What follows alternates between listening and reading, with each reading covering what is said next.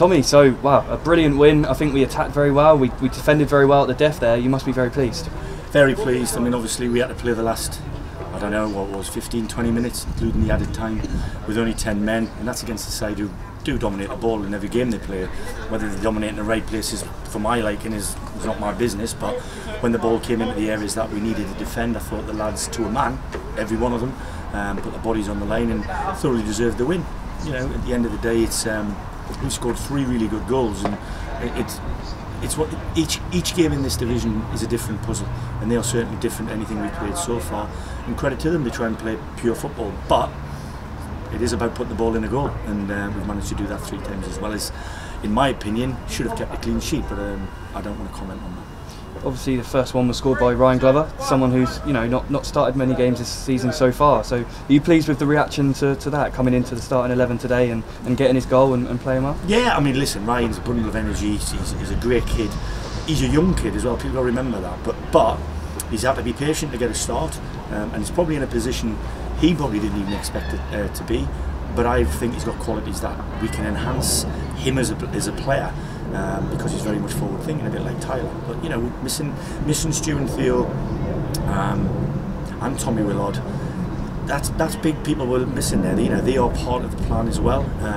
So I'm absolutely delighted. I mean, to have scored 3 goals at home, and 3 before reply is a really good achievement, and we thoroughly deserve the win. Josh Stokes coming in with 2. He's some player, isn't he? Is he? Yeah, he's all right. Not getting tight-lipped on that one, are we? I think we've got some really good footballers at the club. I think we've got honest lads who really want to work their tails off, and he's a great example of that. He's young, he's energetic, he's technically a good footballer, but he's been out there for everybody else to see for quite a time, and I'm delighted that he's here with us, and he'll only grow. He's got to be managed, he's got to be looked after, because, like I said, he's literally only just 19, lad.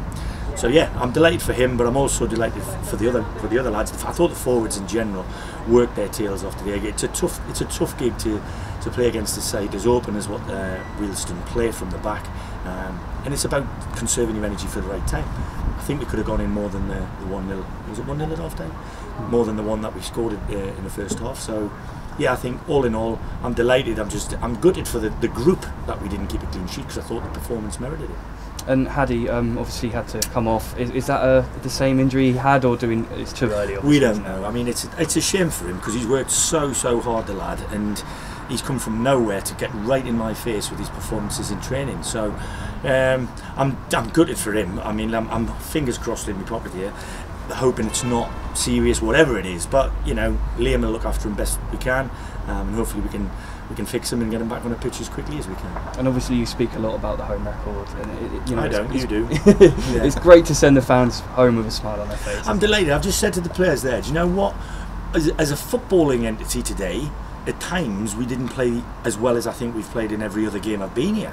However, the fact we'd scored 3 goals and we showed the determination and the grit to stay ahead in the game when everything and everybody seemed to be against us, that's what really pleases me. And I thought, not just the East Bank, the whole of the ground who stayed behind to clap the boys and ourselves off, massive thank you, and I hope a lot of them come down to Eastleigh, because we need their support down there too.